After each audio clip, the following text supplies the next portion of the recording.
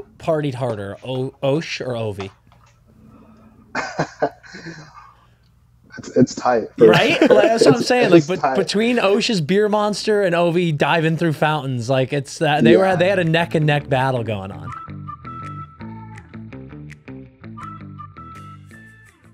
Ice is back, and we. Oh, What? What the f? Holy shit, dude. We're on ep like what just happened? 120 something, and that was a fucking disaster. But what about this? Ice is back, and we are ready. That works. You know what it works for? Opening day. Okay. See, now maybe we're on to something. But until then, Ice is ready, and we are back with another episode of the Empty Netters podcast. I am your host, Dan Powers, aka DP. With me, as always, CP. As always, the master himself. We've got an unbelievable interview for you today. Devante Smith-Pelly, Stanley Cup champion with the Washington Capitals, joins the podcast, and also about to be a champion of golf. Yeah, about to be a PAGT champion. He's going to be lifting cups. All he does is lift cups, dude. Lifts cups in Washington, lifts cups in SF, lifts cups at the welcome party, probably.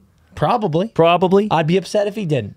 But Devo is the man. You're going to have a blast with all these cup stories, his crazy journey all around the league, including the KHL. So fucking funny. Insane. But Devo's the man. We're having a blast with him right now. Make sure you guys have a blast with him in this interview. We'll kick it to it right now. We are joined by a great beauty right now. He is a Scarborough, Ontario native. He is a U17 gold medalist, a World Juniors bronze medalist, the 42nd overall pick in the 2010 NHL draft by the Anaheim Ducks, and a Stanley Cup champion with the 2018 Washington Capitals. Devante Smith-Pelly, welcome to the Empty Netters podcast. Thanks for having me. I appreciate it. I see a lot of your guys' clips, so it's good to finally be on. Yeah, there you go. We had to get you in here. That's huge. We have a guerrilla strategy. We just bombard everybody with clips till they're like, "Who are these fucking idiots?" I'm jumping on the pod. It's working. I see it a lot. It's working. That's amazing, dude. Yeah, it just becomes Pavlovian at this point. Yeah, It's like you just hear our stupid voices, and people are like, "Okay, I got to get in here. Let's see what's going on." We were just talking. You're up in Toronto. It's another beautiful day. How's summer been going? My summer's been great. I've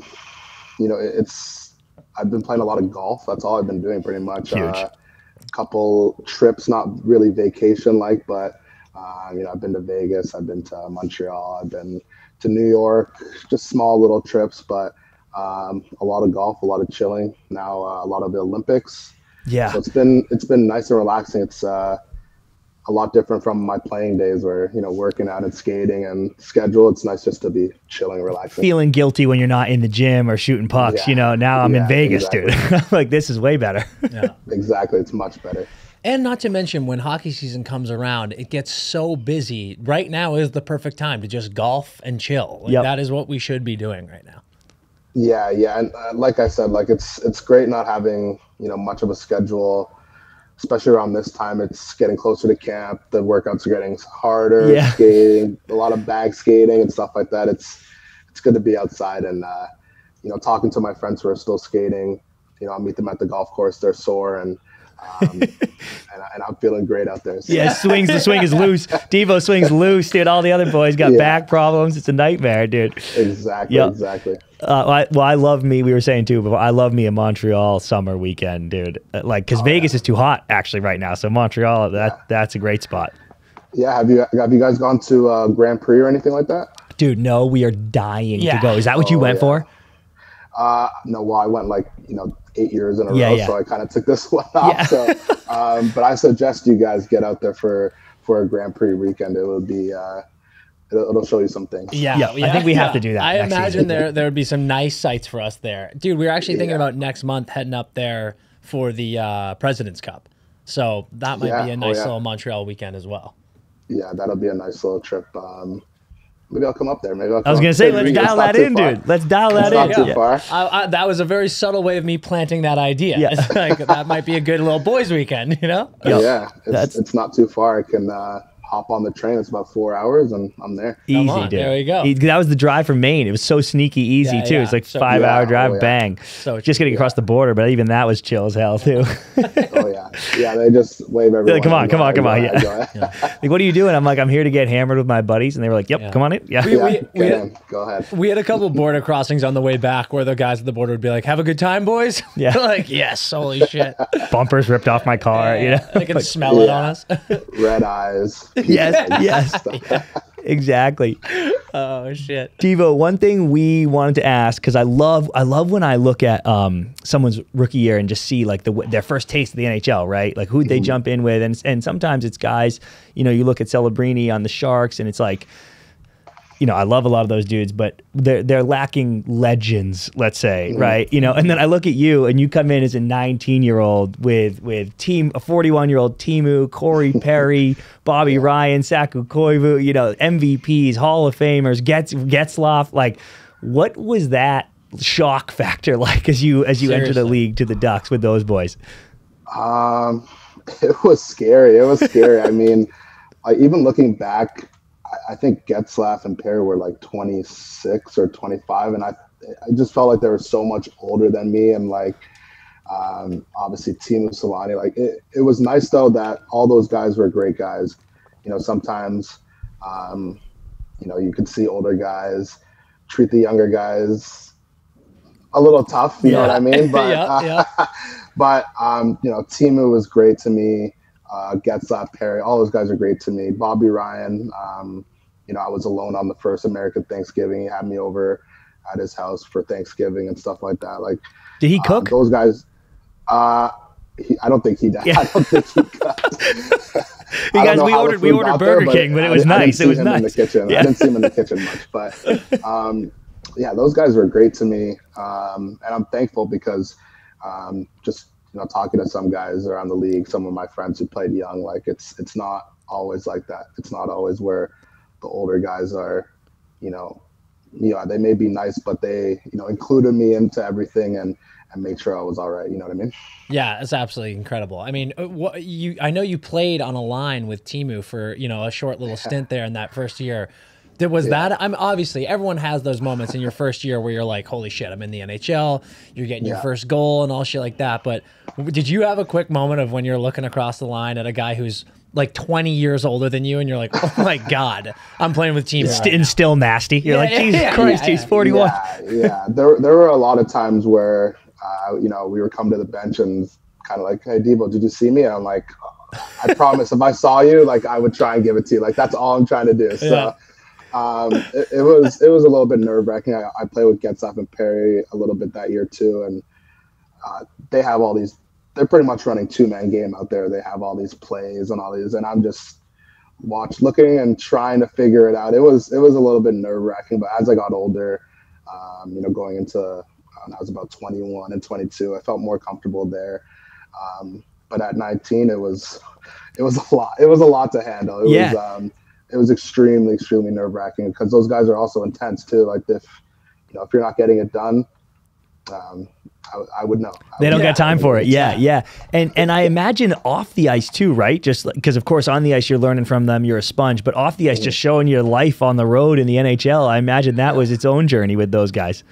Yeah. I mean, their life at that point was a little bit different than mine, but it was actually funny. That was before the lockout. So Getzlaf and Perry, I think they were still like roommates at that point. And they're like 27 years old. So that was actually interesting. But getting to hang out with those guys on the road and you know, have a couple beers with Teemu and just talk. Like, I mean, when we're at the rink, it's, you know, it's business, but just talk and tell stories and tell them, you know, what I saw when he was on TV and just get to chat on a different level was really, really nice. What was it like going from Ontario to Southern California? Like, did you know, were you like, holy shit, this place is amazing? Did it take a while to adjust to like the lifestyle, the food, you know, just the vibes there?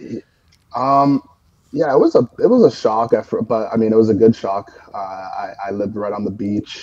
Like my literal back door was on Newport Beach. One thing as I got older and, you know, got traded to some colder climates is I wish I took advantage of it more. Yeah, true. You know, I just started golfing last summer. Like I wish when I was 19, I would just be golfing every other day. And, you know, I wish I learned how to surf or something like that. Yeah. I mean, I went for some walks, you know, a little bit, but that's all right. We'll take it. Yeah.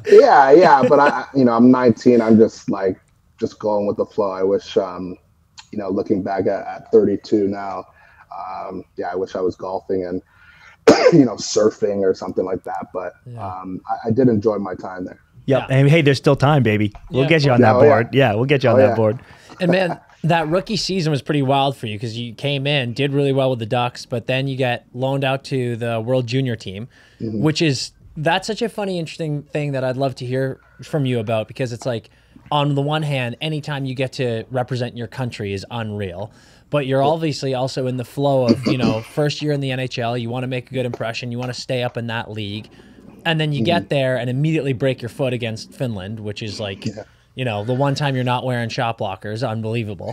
So what was that whole thing going through your mind of, you know, sticking with the boys, staying positive, making sure you guys medal, and then also keeping that mentality of like, I don't want to lose the momentum and the rhythm I've got right now of being an NHL player? Like, how do you balance those things?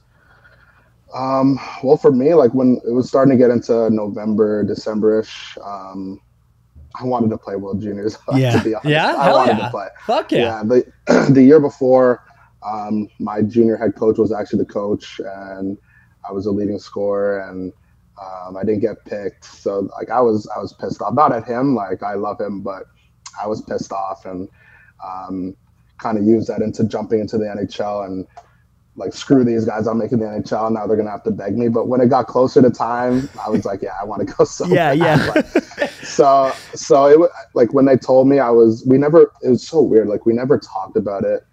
I think before the last game we played in like St. Louis or something, I saw one of my buddies, Brett Connolly, got sent back. And I was like, oh, like, I don't know. Did he ask like what happened? Right. And, we never talked about it. We played. I think I scored that night too. And instantly after the game, they're like, all right, you're going to stay and go to the World Juniors. And I was just like, oh, okay. Like, I don't have any clue. I have nothing. Like, they didn't tell me beforehand. But I was excited. And that was always the dream as a kid, is playing on the World Junior team. Finally got my shot and was playing a big role. I was playing on the half wall on the power play. It was like, I was feeling, feeling great. I was feeling so good. And then, like you said, I took off my shot blockers because I'm a skill guy now here. And what happens first game is obviously I block a shot and break my foot. But the whole experience, like getting to stay there and watch the games in Edmonton and Calgary, the atmosphere was it was pretty crazy. Obviously, it didn't work out in the end, but just getting a chance to be involved and see those games was pretty cool. Yeah, no doubt. How pissed were you when you broke your foot? Like, did you know immediately? Yeah, that was my next question. Yeah, because I you know, that's how I played, as blocking shots and stuff and taking them off the foot. But this one, it was different immediately, and I tried to play another shift, and like I couldn't even move. So I knew I was pissed. My dad was pissed. I took off my shot blockers. Everyone was just pissed. It was just it was so dumb. But yeah, it is what it is. I'm still not over it, but I wouldn't be either. I'd be so mad. God. Is it better? No, it's worse. I was gonna say, is it better they didn't win gold because you couldn't be out there? But no, it would have still been sick. No, yeah. I mean, I still would have. Yeah. I mean, I'm still on the roster. You know. Yeah, exactly. So, I got that medal, baby. Yeah. Yeah. It sucks to say I don't even know where the bronze medal is. Like I know. You know, people say looking back, you'll be, you know, look back and be like, oh, I was a bronze medalist. That's pretty cool. But no, it was gold or anything. Yeah, it's especially at home turf, dude. The boys got to do it on home turf. That bronze medal's hanging on the wall in the new apartment still somewhere. Yeah. Like some guy's living on the beach and he's like, I don't know what this is, but it's been here forever. Yeah, exactly. So, man, it was tough. Like I said, it was my doing though. It was just dumb 19-year-old thing to do. I've been wearing shot blockers for years, and I feel like I'm gonna go out on a limb here and say you're being way too hard on yourself. Dude. Like you're acting like you went out there without shoulder pads on. Like you took something that's not totally. I mean, you made a good play, dude. You blocked the shot. Something I had worn forever. Yeah. It wasn't hindering anything. It didn't matter. It was just like an extra protection, and I just took it off because I was, I'm on the half wall on the power play. Why would I block a shot, right? And then I just go back. I'm the into man my now, regular dude. mode. Yeah. Yeah. I imagine it was dumb. I imagine your dad watching that game and like he knows you don't have the shot blockers on. You step in front of a shot and he's like, "God fucking damn it, Devo!" And that's the first thing he said is, "Why did you take off the shot blockers?" And I mean, I didn't say to him like, "Well, I'm on the half wall." I was just I don't know. Like I just did it. Like it was just so dumb, but it is what it is. Yeah. Still, dream come true. Still, great experience. Yeah, I'm glad you got on there. The team. I still, I still played some of that first game. I still have my jersey. I was wearing an A. Like that's crazy. So sick. It's amazing. God, the great point, dude. An A on a Canada jersey. Are you shitting me? That's amazing. Yeah, like it was still. I'm still lifelong friends on that team. It was cool, but rough at the same time. Yeah. Right. Well, now I want to talk about you're coming to Washington because it's an interesting ride, dude. You got a bit of a grind there where it's like, we talked about it, taste of the NHL and being a business. It's like you're having a good season in Anaheim, traded to Montreal. Having a good season in Montreal, traded to Jersey. Bought out in Jersey, and now it's... After, by the way, buzzing in Jersey. Yeah. Dude, like you couldn't miss in Jersey, And now it's gut check time, right? And there were two really cool things I saw that you said. One was that guys like Willie and Osh were like, listen, dude, you have as good a chance as anybody to make this team, so come here. And two, Trotz sitting you down and kind of being one of the first coaches to be like, well, I guess extremely candid and honest with you about here's what I think about your game, here's where I think you can help us, stuff like that.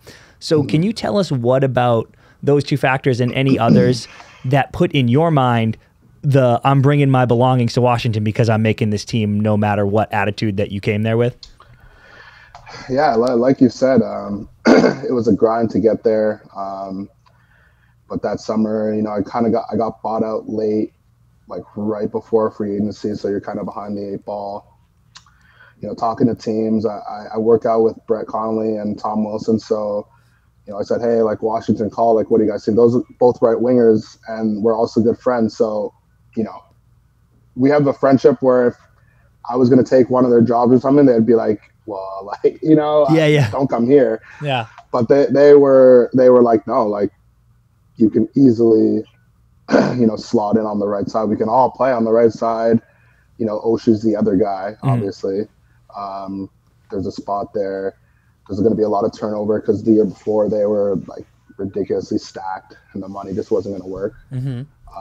So yeah, like there's a spot right there. It's wide open. You should come. And once they said that, I called my agent and kind of said, all right, it's Washington. So, and that summer was just, I signed it two-way, but that summer was, I'm going to Washington. I'm not even worried about, how far Hershey is from Washington. I'm going to Washington. That's where I'm playing. And I had a great camp. And obviously, the year went the way it went. Yeah. Well, hold on. I want to hear about that because, as a fan, watching that season, it felt like that was that season where Ovi kind of recalibrated and he was like, all right, I'm not going to focus so much on getting 50 goals. He was definitely playing more of two-way hockey. He's seen Sid win enough cups. He's like, fuck that, dude. Yeah. You added into the lineup, added so much grit and balance and depth to the lineup, and it felt like for us as fans watching, and not even fans of Caps, just like, fans of the game, that year felt different early. Like watching that Capitals team, we were like, oh, fuck, this team might have it. Did you guys feel that? Because I know it's such a long season, but early days, October, November, December, were you guys like, guys, we got a fucking shot here? Or were there some crazy ups and downs where you weren't totally sure? Yeah, there was definitely some up and downs. I think, when I went in at the start, the training camp was a little bit weird because I think the year before kind of lingered. I think guys were still pissed and kind of down and maybe looking towards, all right, let's get through all this garbage in the early and let's get to the playoffs. And it doesn't really work like that. You still got to play the games and stuff like that. So at the start, I think we started okay, but then I think we lost like 7 or 8 in a row. And one night in Colorado, we got like smoked, like destroyed. And Trotsy came in. He was a pretty chill guy. Yeah. And he ripped everyone. Like he ripped into every single guy. And I think the next game, it was kind of like, all right, we need to win, or, Trotsy's gone, or someone's getting, I'm getting traded. And it wouldn't be the big guys. Like someone's getting moved or whatever's happening. And I think we still lost the next game. And then we were kind of like, well, I guess that's it for Trotsy, or something's going to happen. And from that day, after we lost that next game, we just went on like this heat, or everyone bought in, everyone, went into their slot. The lineup was kind of like in flux before. I think, Tom started on like the third line. Like I was playing with Ovi sometimes. It was like, the lineup at the end wasn't how it was, so weird, but, everyone got put in their spot. Tom went up to the first line. I went back to the fourth line, me and Stevie and Beagle, and, we figured it out. The top guys figured it out, and we just rolled all the way through. Yeah. And even still, you look at the playoff format, we're like, oh God, we got to play the Penguins again. Yeah. And I don't know. I obviously didn't carry that like scar tissue into that series. I didn't really, I wasn't there for the other ones, right? So that wasn't really on my mind. I think it was maybe on other guys' mind. The first game we were up like 2 or 3-0. We lost, and it's kind of like, oh God, like here we go again. Yeah.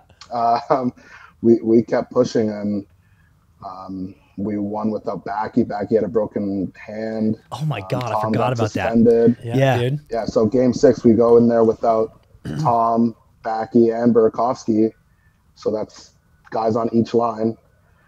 And it's like, well, here we go again. But we pulled it out in that game 6. And after that, it was obviously not smooth sailing. There's some tough games ahead, but the confidence after that was insane. Oh, I can only imagine. Because, we always joke, guys our age, all 3 of us are kind of the same age. Guys all of our age kind of had to either pick Crosby or Ovi in those early days, Yeah. And, after Crosby had so much success, I was such an Ovi guy, and I was like, come on, get one, man, get one. Yeah. And that series, going into that game 6, I was like, oh, just fucking please God, finish this and get the monkey off the back. And it was, like I was saying earlier, watching, it felt like that momentum there was just through the roof. And it was like, how do you not go and do it now? So you guys like really the did. Celebration on the ice was like, it was a lot. Like, I think they have a little behind the scenes thing on maybe the Capitals YouTube, but like the celebration in the room, like you would have thought we won. Like we were going crazy.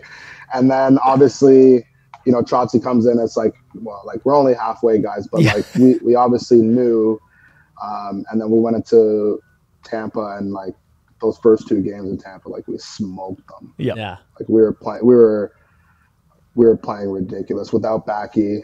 I think Tom came back for the first game, but obviously they came back in the series, went to 7, whatever. But like we were riding high, and it was going to be tough for any team to beat us 4-7 after that. Devo, was Ovi ever? Because we all believe he is gonna break the record, and it's awesome, and I can't wait till it happens. We're all pulling for him. Was he ever like you were talking about Teemu early when you were a kid? Like, you see me there? Was Ovi ever like, you see me in the slot there, guy? Or like, what? Yeah, what was it like being on his line, bro? Yeah, at 19, it was like I said I was nervous, and like still at 20, I don't know how old was I, 26, like. I think I was more confident, but still sometimes you get it. And the first thing you do is like, all right, where is Ovi? Like, where is he? Where is he? And if you don't find him, I promise he'll tell you. He'll tell you. He tells Kuzi in Russian. He'll tell whoever. Like, and it's not in a bad way. He's not like belittling you, but it's like, hey, like I'm there. Yep, I'm always open. He is intense. He's once the game starts, like before the game, it's all fun and jokes, but out there, like he wants to make a difference. And like I said, like whenever you get it, you know he only has a couple spots, but yeah. You know, sometimes it just doesn't work like that, right? So it's just like I'm trying, I'm yeah, trying. Yeah, you're right. Like, trust me, dude, not I'm doing my best. Is it me? I'm not Backstrom, but you know they're obviously trying to cover you as well. So like it's not that easy. I know backing makes it seem super easy, but it's just not. I'm sorry. How I always kind of revel at this. I love it that Ovi's, you know, he's approaching 40 here. And you watch him out there and he'll score a goal and he still looks like he's 18 years old. The way he celebrates, the way he loves the game. How contagious is that your leader, best player, this generational guy is just still carrying that intense of a passion and love for the game every single day? Yeah, definitely. It definitely props you up. I think especially in the playoffs too, he would score some goals at home and he would be freaking out and the crowd obviously loves it. And you know, you use that momentum to kind of push forward. But whenever you see a guy like that, he still loves it. He still enjoys it. And it's not like he's aware of the record, but he loves scoring, you know, to go up 2-1. Like he loves scoring to get the winning goal. He knows the record. He's aware of it, obviously, but he's not, you know, cherry picking. He's not, all right, if we lose 7-1 and I score, it's fine. Like after that game, if he scored and they lost 7-1, he's pissed off. So I think that's what makes him such a great captain, what makes him such a good guy is that we're all aware of this record. We're all aware that we're all trying to, you know, slide it over to him, get it to him. But he wants to score the winning goal. He doesn't want to just score and the team loses. Yeah. Yep. Devo, I've heard you say that you're not a very superstitious guy normally, but we all know that Caps team was crazy. So they got everybody's got there's 20 handshakes and the fucking, if you throw the tape to this guy, you got to do that again every day, right? So all that shit. But one thing I saw that you said was the boys were playing a lot of Mario Kart. Is that true? Yeah. Yeah, dude, who was? Yeah. Are we talking like N64? I need to know everything. Like who was playing, who was winning? Dude, like how? Tell me about the Mario Kart situation. Yeah, so the superstitions it was out of control. Like I'm not superstitious at all. You know, I go to the first game. You know, everyone is just like doing something like on time at the same person, it was. And then I just slowly get into that too. So I start doing stuff and like I'm not even superstitious. Like it was insane. And there's some things that guys are doing that like I don't even know if they would want me to say. What's the craziest one? What's the craziest one that you can say? You gotta give us one crazy one. I actually can't even say some of them. They're not like too bad, but I don't even think they want people knowing. Yeah, like they don't want the public knowing that they're full-on psychopaths. Yes. So there was just so much going on, but it was amazing. And then as soon as I leave the team, like I just don't do it anymore. It's just like, shuts off.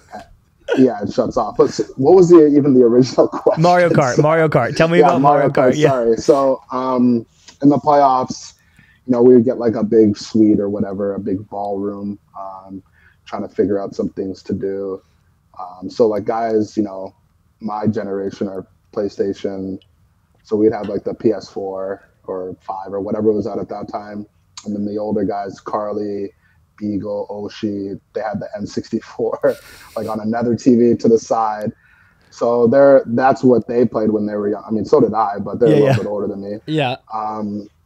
So they were more into that, and they would just rip that all day. We wouldn't really practice during the playoffs. So no matter where we were, we play a game. The next day would be off. Yep. So at 11 o'clock noon, everyone would just go down there and just chill and play video games, and a lot of Mario Kart was going on. I don't even know who the best player was, but I was more of a FIFA guy during the playoffs. Yeah. Nice, Okay. Nice. Okay. If you did get on the sticks in Mario Kart, which character were you choosing? I think I was always just Mario. Classic. Yeah. I respect Classic, that. Yep. Safe. Yeah. I'm a Luigi guy. I'm a Yoshi guy, which I used to think was cool, but I now think a lot of people are Yoshi guys, so maybe it wasn't as unique as I thought. But I do like Yoshi. This might be the first time I've ever admitted this. That's why I was a Luigi guy, because I was like, no one picks Luigi. Yeah, that's pretty cool. I was just trying to show Luigi some love. You know what I mean? Yeah. That makes sense. Yeah. Well, man, we're talking about this playoff run. Holy shit. we got to get deep into the weeds here. I mean, you Guy were goes nuclear, dude. absolutely buzzing, dude. 7 goals, 2 game winners. You had that unbelievable tying goal with like 5 minutes left, 10 minutes left, whatever it was. And then obviously you had the go-ahead goal in game 5. Dude, we're talking out of body. We're talking white men can't jump. You were in a fucking zone, man. Like that was a zone.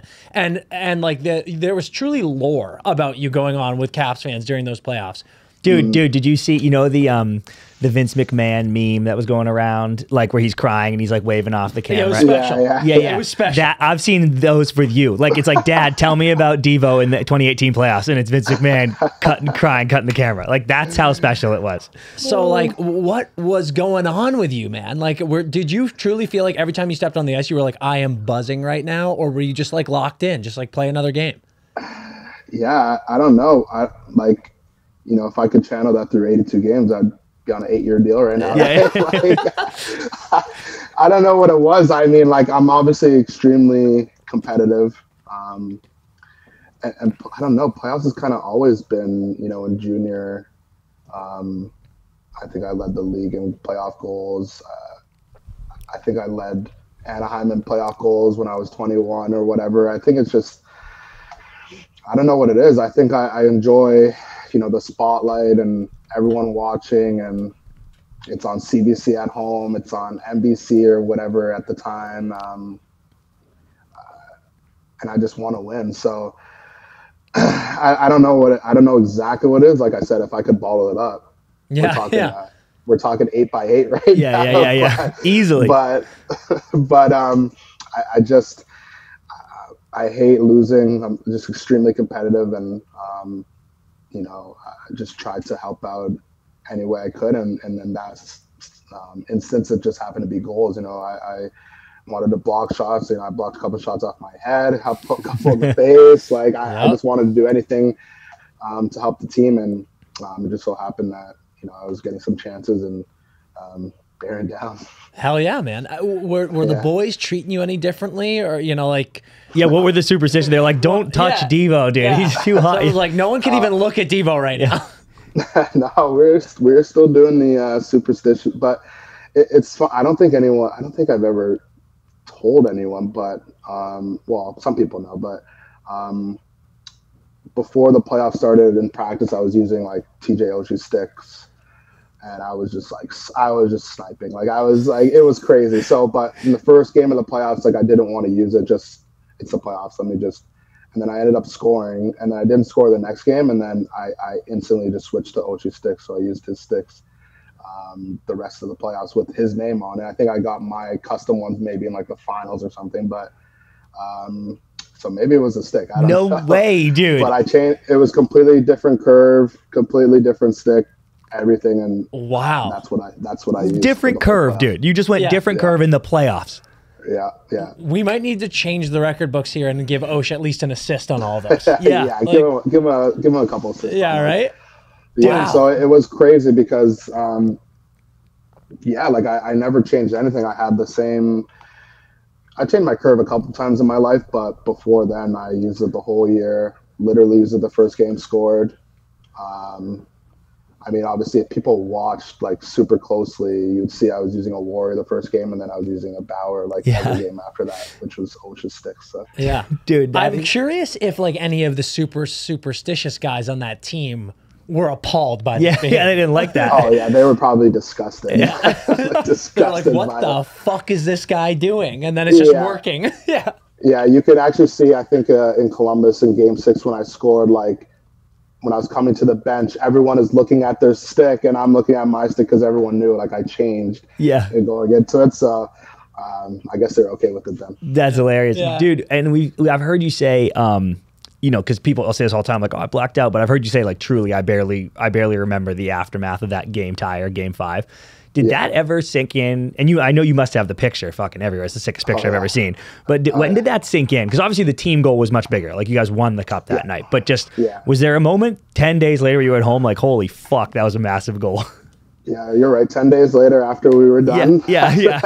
10 days later after we were done, like you kind of, I went back and like watched kind of all the games, and watched like that third period in full. And I mean, I've watched that goal 10,000 times by now, but that's low, dude. That's low. Yeah. But after that, yeah, like probably 10 days, I actually watched back and watch it in slow-mo every angle, and was just like, wow, like that was pretty nice. That was crazy though. But oh yeah, at the time, like it truly was a blackout. Like I truly blacked out. You could even see it on my face after, you know, I did like a little tumble and looked up. Like I was like, holy shit. Yeah. God, dude, what a moment. It's so sick. And this nifty little stick, skate to stick, like, dude, they had it all, man. It's amazing. Yeah. Another little tidbit, like, again, Oshie, he would always have, like, all of us, you know, younger guys, right wingers. We would always do, like, they're just silly drills, like shooting off weird angles and kicking it off your feet and getting a bad pass and using your feet. And I don't think we ever scored a goal like that. And then in the finals, Osh scored one.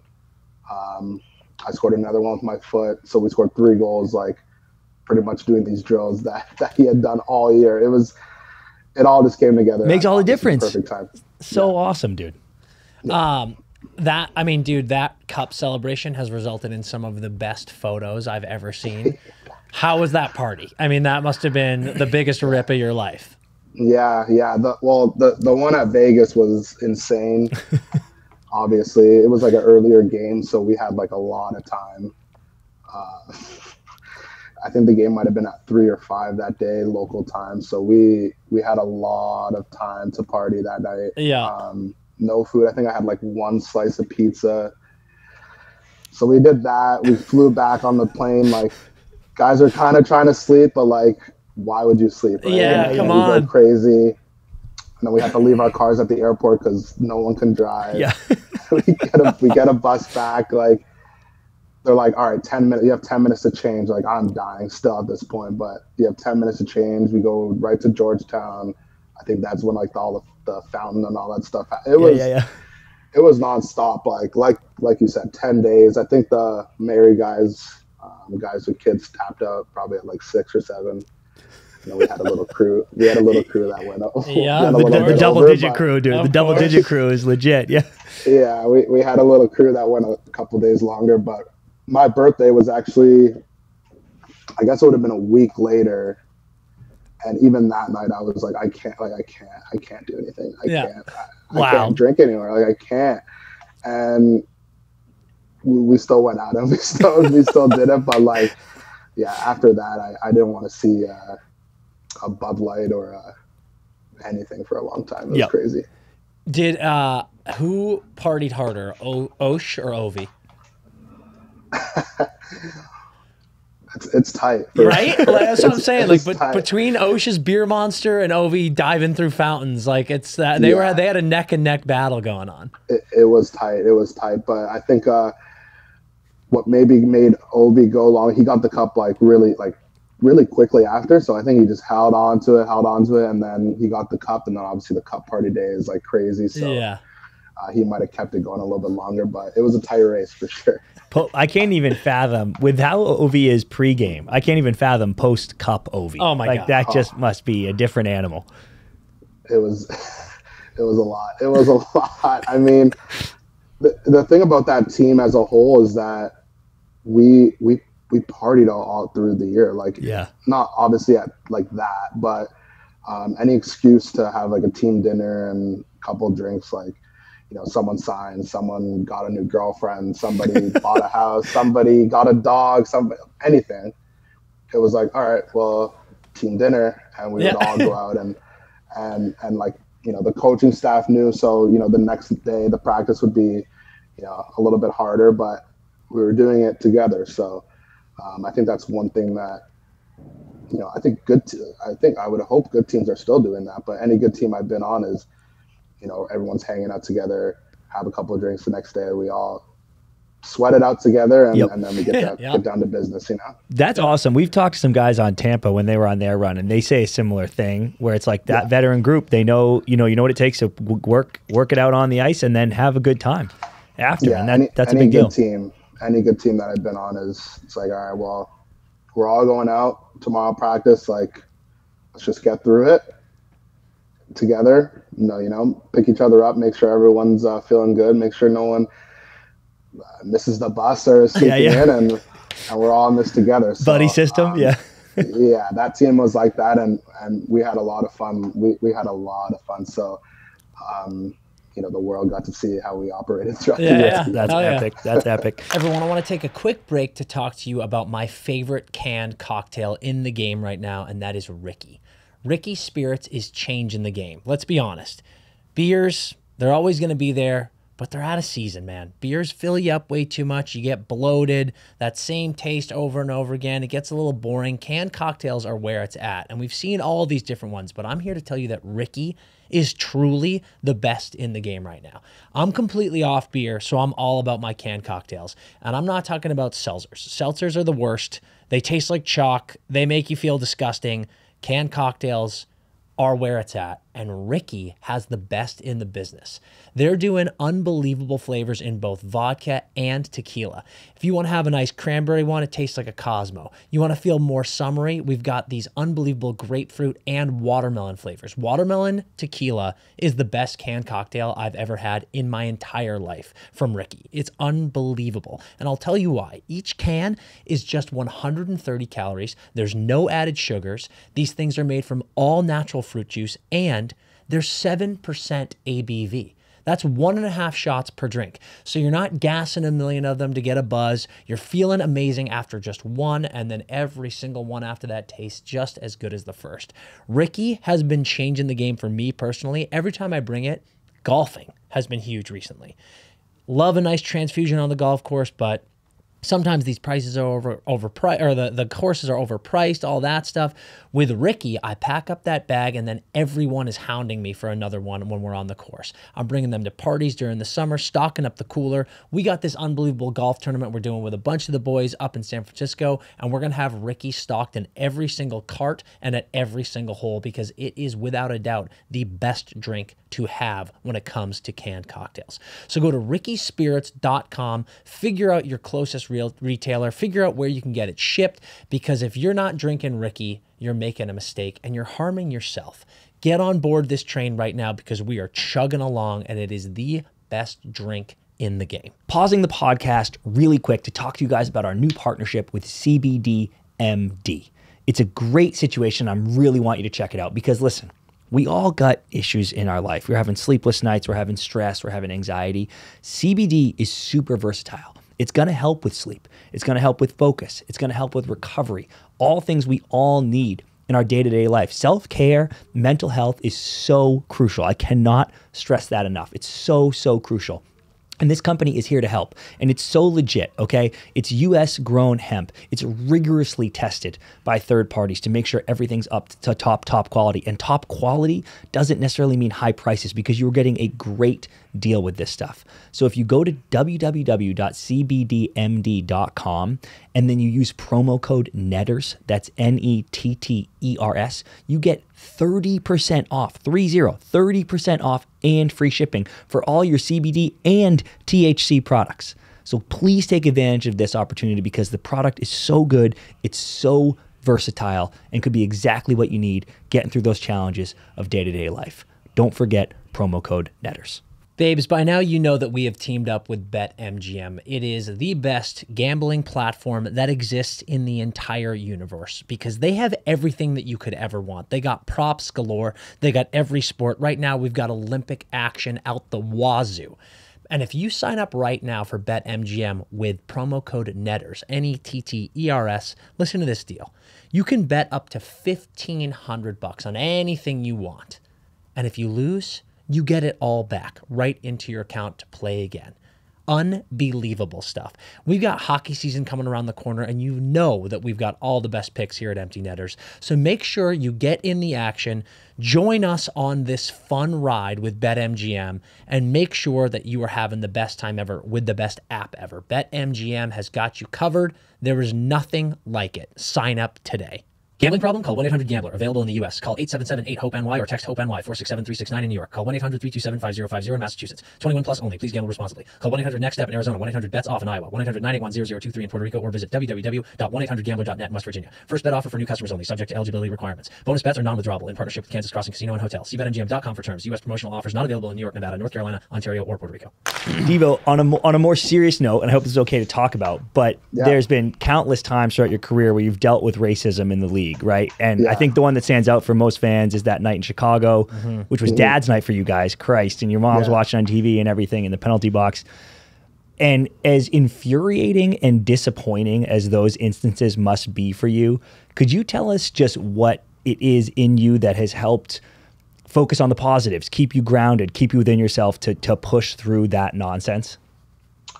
I think I also tell, kids when I'm talking to them is, I'm not going to let the ignorance of one or two people kind of stop my dreams and what I want to get done. Hockey's filled with a lot of amazing people. I'm not going to let, these random fans that don't know me or know anyone else, kind of make me not love the game. After that happened in Chicago, I come into the room and people from all face of life, Russians, Canadians, they're all asking if I'm okay. I'm saying, that's wrong. And, where is this guy? Let's get, stuff like that. Yeah. It's like, you know what I mean? So it's like, I'm not going to let some dummy,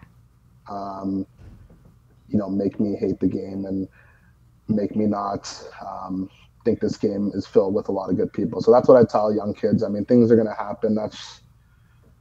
It's sad that, things are going to happen, but don't let that one person get in the way of whatever you're trying to accomplish. And you're going to meet, 99.9% people in hockey you're going to meet are not going to think that way and are going to love you for you. So. Yeah, dude. And I commend you so much for continuing to always be a role model and setting an incredible example for the people coming after you. I think that's really special. That to add to that, on the other side, how empowering and uplifting has it been to be so involved in awesome moments like, the Black History Month things going on in the league, the amazing nights you had in Washington, growing up being a huge fan of Jerome McGinley, to your, kind of final years when you're playing in Ontario and you're on a line with Akil and Q, first black line in Ontario Reign history, like seeing how awesome the black community in the NHL is becoming and sort of inspiring young black players to keep chasing their dreams. Like that must be a really awesome moment. Yeah, it's definitely one of the things I'm proud of that I've done in hockey. That's not, a playing accomplishment. I look at when I was younger, I met, Chris Stewart, Anthony Stewart, Wayne Simmons, Joel Ward when I was 14, 15. And they kind of showed me the way and helped me out a lot, get to where I needed to go. So that's just me paying it forward. Those guys did it for me. I enjoy going to hockey camps and talking to kids and just telling my story and saying, you can do it. Those guys were the guys who showed me that. Guys from Scarborough, Ontario, they live 5 minutes from me. Show me that it's possible. So if I could be that inspiration to another kid, it's even if it's just one kid who ends up making it, that's fine with me. So and going to play with Akil and Q, that was it's so funny because I always just was one of the younger guys on the on a team, and even in Washington at 26, like there was a lot of guys older than me, and then I go play with them and I'm 29 or whatever, and these guys are 12, 18 and 20, and I'm just like, oh my god, I'm the old grumpy guy now, which is crazy. But getting a chance to see those guys start their professional career, and I tried to help them as much as, I've seen it all. I've seen everything in this game. Heard just about everything.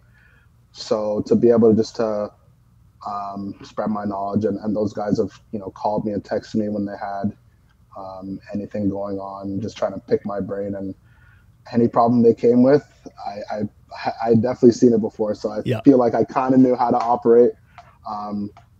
But I love being able to just help the younger players, and obviously Q's doing great, and Akil had a good end of the year too. So I'm happy for those guys. Yeah, they're studs, man. It's awesome. That's so cool. Yeah. Kicking away from the NHL and talking about kind of your last year in the KHL. What a wild ride for you, first of all. Yeah. You're playing for Red Star in Beijing. You've said a bunch of times that Beijing, other than the language barrier, just like awesome city. Used to, growing up in Toronto, you used to a big city. You had a lot of English-speaking guys on the team, so it wasn't that bad. But then this little thing called COVID comes around. Yeah. What was that experience like? I think you said it was like 18 months before you could go back to your place and like get your shit because you left from Russia, right? Like, what the hell was going on? I couldn't even go back. So we were leaving on the road. It was hard to get like information there. You know what I mean? I just hear. True. Yeah, I didn't even think about virus that. And, without saying too much, you can't really get information there. Right? So, how we're leaving for 2 weeks. We're going on a road trip anyway. Packed for 3 weeks just in case. Yeah. And like, as soon as we like landed in Russia, you go on Instagram and Twitter, and they like literally like blocked off the neighborhood that we were living, and no one can leave. It's like, all right, here we go. So we played. We were on the road anyway. We play, and then that extra week, it's like, all right, we have to live in like, I think we went to Siberia for a bit, which sounds like a joke. Yeah, but it's a nice place. It is a nice place. It's just minus 80. It's a nice place though. So we go there for a bit. We play like our supposed home games there. We moved to like Moscow for a bit, which was like an awful idea because it's extremely fun there. It was just a bad idea. Not a lot of isolating going on in Moscow. Yeah, exactly. So, and then we just kept moving around. It's like, I don't think we're going to go back. So just fly home, and then, we'll send your stuff. Okay, sure. And then, so we go. I remember, walking through JFK without a mask. No one has a mask on. And then I go home, and like there's obviously outbreaks everywhere. Yeah, I'm sick, and like I felt like death at that point. Like I was dying that day. Yeah. It was just bad. So I'm trying to talk to the guy who is trying to get our stuff, and like there's time difference. There's like I can't even use like WhatsApp. I have to use that app. Like what's the app called? WeChat or whatever. It's just like it's just not helping. I have so much stuff there. He says it's on the way like for like a year. And then like someone's carrying it, dude. He's walking it there. It will be there in a year. Yeah. Seriously. And then like 18 months later, literally, it just shows up on my front door. Half the stuff just not in there. But whatever. Dude. Like it was a hassle. Like I wish it was a fun experience, like the KHL as a whole. I just happened to go at the wrong year. Hold on. Did you actually never get back to that apartment?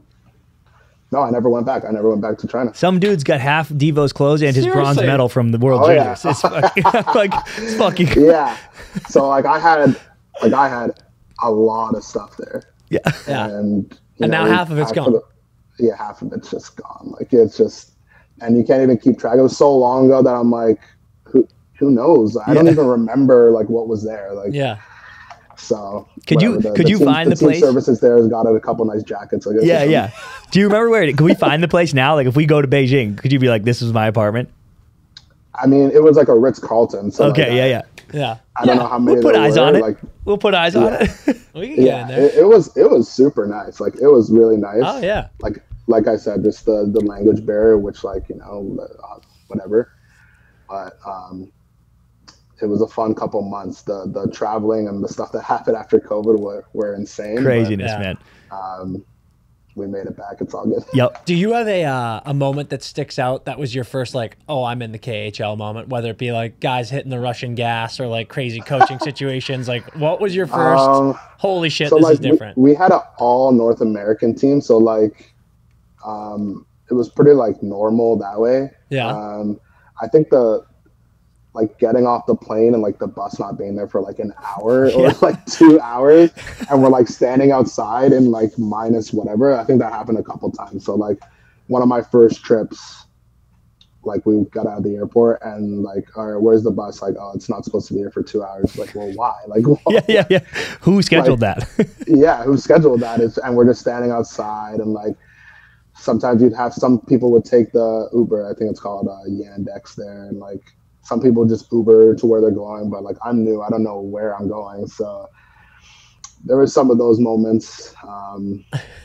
And there's some hotels where we pull up and I'm like, oh God. Yeah. This isn't you're like, I'll sleep on the bus. Yeah. Yes. So but overall it was cool. I mean, it was whatever. It was what it was. I got paid to play hockey. Hell yeah. We'll take it. I got to go to Dubai and South Korea. Like, so sick, dude. Yeah, like that's awesome. Yep. Yeah. So and it is what it is. Then, and when you finally did hang him up with a beautiful message to, everybody that mattered to you, you're a radio guy now, dude. You got a microphone. And I wanted to ask, man, because you had your debut this November, right, against Caps Sharks game. You're doing John Walton color you're doing color with John on the Caps broadcast on the radio. Mm-hmm. And I heard you got some really cool quotes like "It's time to love hockey from a different angle," and that you were interested in this right away.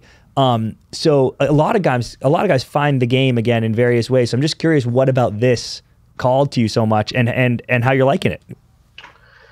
So originally, one of the guys from TSN, like he like met my mom at like some gala or something, and like so he was just like asking her like, does he want to do TV? Does he want to do this? And I was always just like, no. Yeah. And then towards the end, I'm like working out in the summer. I'm just like not really. I don't really have the itch anymore to play. I'm just kind of going through it. I called him, so I did some stuff for TSN originally. And it was cool. I didn't mind it. It wasn't live or anything at that point, so it was like whatever.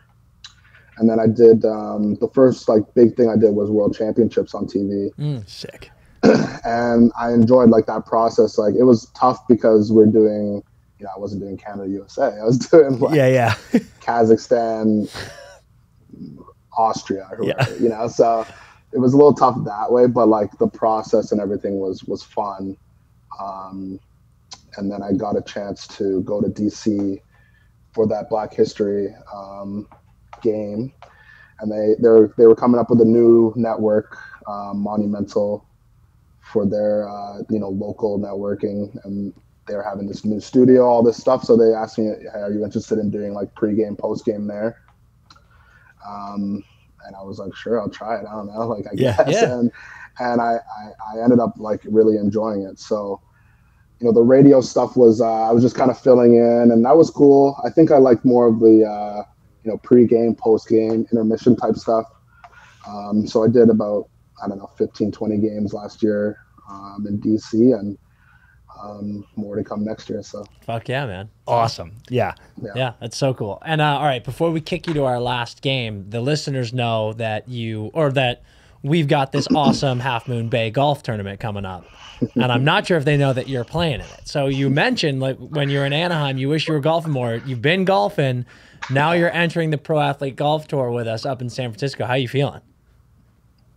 I'm so nervous. I thought he was going to be like, dude, I'm dialed in. I've been playing for a month straight. I'm so nervous. Like I'm just nervous about like, if I hit it out of bounds, like just being on the tee, like shooting 11 or whatever. Yeah. Like I just like that's the only. I'm okay. Like I'm not gonna win. Yeah, but it's handicapped, dude. It is a hard track, I gotta say.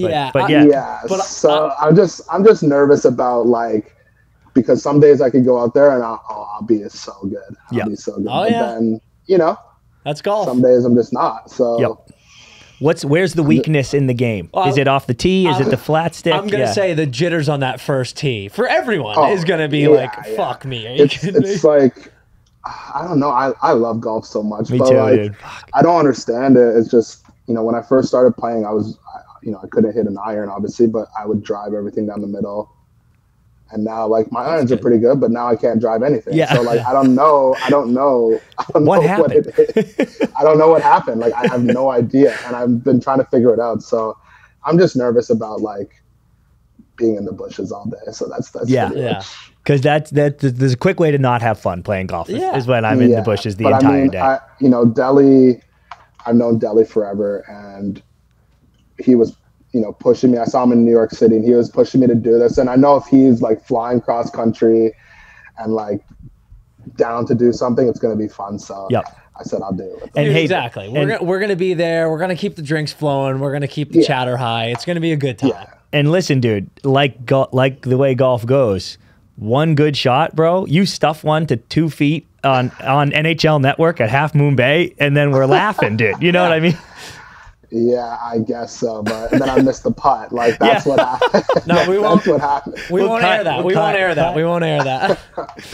Yeah, so I got some. How long do I have here? I got some tightening up to do, but right now I'm nervous. I'm nervous right now. That's okay. Nerves are good. Nerves means you care. They are. Nerves means you care. Okay, Devo, this is the last thing we do with everybody. Okay, it's a game we play. It's called Pass, Shoot, Score. And we pick some categories, and we pick 3 things in those categories that we know or found out or have been told that you like, and you have to rank them pass, shoot, score. Your least favorite is pass, because assists are cool, but they ain't that cool. Shoot is your second favorite, because we love putting pucks on net, and of course, score is going to be your favorite, because goals are the ultimate goal. Okay, are you ready? Here's your first one. This category is Newport Beach bars. Okay? Pass, shoot, score, Sharkies, Mutt Lynch's, or Cassidy's? I think Cassidy's is pass. Shoot would be, I think Mutt Lynch's is shoot, and score is Sharkies. I went to Sharkies 70 straight Sundays. I think. Like, we had a good time. We got this one from Tomer, and he was like, we had a few rips at those bars. A few Sharkies nights, eh? Yeah. Oh yeah. So I think that's the right order. What was the Sunday situation there, dude? So we used to play Sundays at like 4, and Monday was just always off. Yep. So I think all the younger guys, I lived right on that start of that boardwalk there, so we would just walk over there Sundays, and they kind of let us it was a free for all. They let us run free in there. Put it on my tab. Yeah, you had regular status at Sharkies for sure. Yeah. That's great. Newport's such a rip. I love it down there. It's beautiful. All right, Devo, here your next one is loves of your life. Okay, pass, shoot, score. The Blue Jays, the Raptors, and Emma Watson.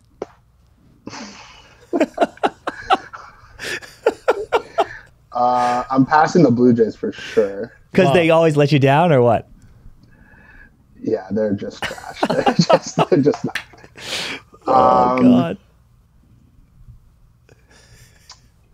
I'm gonna have to shoot with the Raptors and score. My dog, that's my dog. Come on, dude. God. I'm gonna have to. I mean, come on. Like, Emma Watson was the crush for all of us growing up. Oh, it's insane, dude. That first movie came out, and I was finished. I was like, oh, there she is. Hermione, my love. Unbelievable. Is it? Well, I have 2 questions, actually. The Raptors title, that's an all-time memory, I imagine, though, right? You were fired up. Yeah. Oh, yeah. That 4 bouncer from Kawhi against Philly is like what really sticks out for me. Dude. Yeah, that whole run was it was crazy, and they actually won on my birthday. No way, so, dude. We had like a mixed celebration. It was that whole run. Like every time they won, I was celebrating. I was going out. Like it was insane. Like my trainer at the time, after the Raptors won, he like texted me the next day, like, congratulations, like, so, like I was on the team, like it was insane. Like that run was something. I mean, something. I think I might have cried that day when they won. Oh, like, dude, it was something. I'm never gonna see again. And who thought we would ever see that in our lifetime? Insane. I think it's awesome how Kawhi has a key to the city, essentially, in Toronto. Like, he came in, sword 1 year, got the ship, and was like, all right, later, guys. And they were like, yeah, we love you. We love you. He did his job. He did his job. Exactly. Incredible. So And then my second question is, are you a Potter guy too, or just an Emma guy? No, I used to be a Potter guy. Yeah. I haven't like, the last 2 movies maybe I didn't see. I don't know, but I used to. You watched them all except the last 2. I don't even know how many there are, but like when I was younger, I would watch all of them. Yeah. Yeah. I mean, Devo, you got a long flight to SF. You might as well just dial back into those. I mean, come on. Yeah, I'm gonna be watching golf videos on the Swing tutorials. Okay, here's your next one, Devo. This category is GOATs in their field.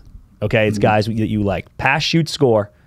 Floyd Money Mayweather, LeBron James, or Tom Brady? LeBron James scorer for sure. Yeah, I knew he was going to say that. Come on. Are you watching the Olympics, dude? He's the best player on the court. He's 41. It's 40 ridiculous. years old too. Yeah. It's crazy. It's insane.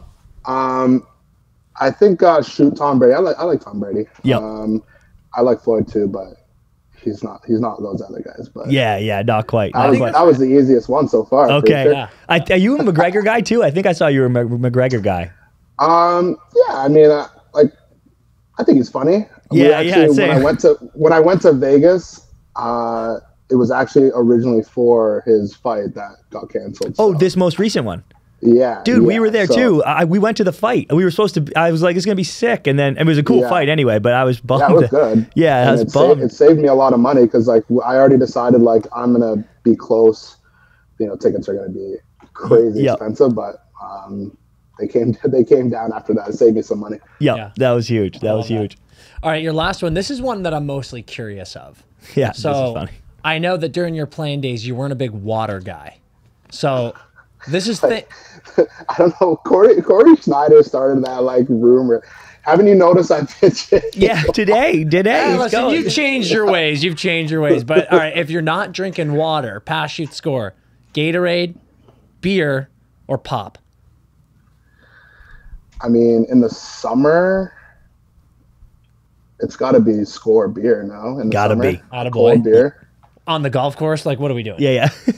Get a couple transfusions going too. If I'm not getting a beer, I'm probably getting a Gatorade on the golf course if it's on water. Okay. So that's shoot, and then there you go. And then what was the last one? Coke. Yeah. Coke. Yeah. Pass the pop. I like it. Yeah. Corey Snyder started that rumor. I don't know where that came. He's like, dude, I'm the most hydrated guy on the team. Shut the fuck up, Schneider. I don't know where that came from. Like, I think I had like a Coke in intermission. I was like, I don't know. All of a sudden, he's just running his mouth. He's like, this dude, Devo doesn't drink water. I love Snides, but he came up with that one. I don't know. That's so funny. I love it. I want to keep it going. Yeah, right. Start being like, when we're on the golf course, if someone hands you water, I'm like, Devo doesn't drink water, dude. Yeah, I'm just going to smash it on the ground. Yeah. Just pours it out, dude.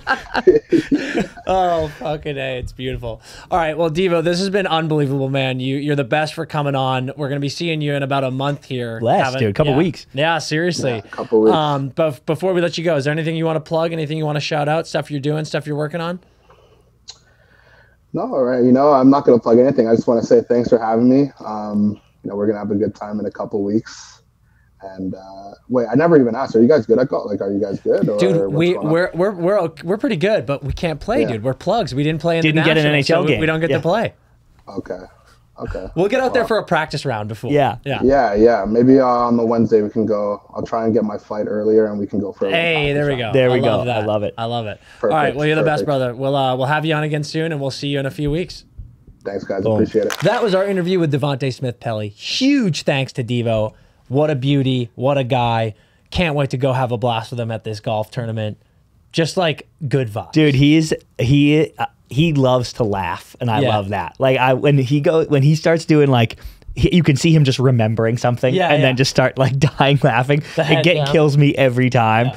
So yeah, what a joy it was spending an hour with him right now, and I cannot wait to spend a week with him. Very soon. Just endless stories, good vibes, great perspectives. Such a good dude. Hope you enjoyed the interview as much as we did. And that is it for us for this episode. We will see you next week or next episode. I never remember when we're coming out here. But until then, skate back or skate hard. Skate ready. Skate ready. Ready back. Back ready. Any of them. Skate hard.